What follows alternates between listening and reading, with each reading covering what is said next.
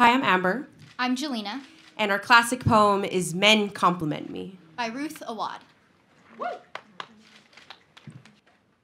Men compliment me like I'm a distant planet. Only they have the good taste to admire its desolate beauty. Oh, to reach into the galaxy like it was filled just for you. One man tells me I look sad and I think too much, so I think about that too. I think about his good intentions, my freshly bloodied teeth.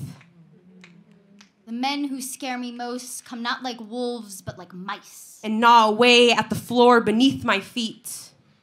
I was 12 the first time I was called exotic. 14 when I was deemed a terrorist. 15 when I starved myself to rib and yellowed skin thin as a tomato slice. I mean, a planet eventually plots its own extinction as an aging empire waves its flag from the moon. White men say the world is ending. White men say the world is ending. And she's asking for it.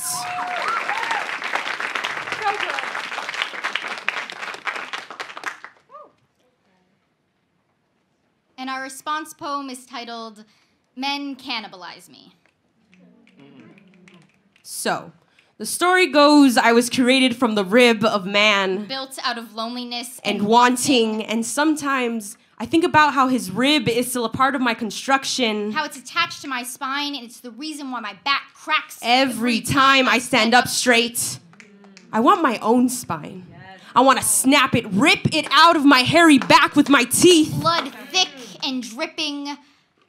I think I became Eve in 7th grade. After the bite. After suddenly becoming all too aware of my clothes. And my body. And my hair. And what men thought of me. I began to crave their thoughts so badly. I want to lick them off a silver spoon like strawberry yogurt. I've never been told how my face reflects the roundness of a distant planet. Or how my smile makes my eyes into joyous crescent moons. Or how my chest isn't the only thing he's looking at. The first time I got catcalled, I was 14, waiting at the bus stop when a man whistled at me from his beat-up white truck. And it was my first day of high school, wearing my mom's hand-me-down navy blue striped shirt. Wearing a yellow tank top my mom had bought me. Even now, I can't wear without the dark stain of memory. Yet, there was something neat about that. Something that could be wrapped up in a sparkly bow. First catcall. First day of high school. First day as a woman. I don't know when it happened. Somewhere between the Barbie dolls and my first razor. It was carved into my skin. This is what I was expected to do, and I accepted it. I don't want this. I never did. But I am always being devoured by men. Following my mom down the creaking basement steps as she goes to do laundry. Nipping at her heels, asking her incessantly, Mom, do you think I'm pretty? Am I pretty, Mommy?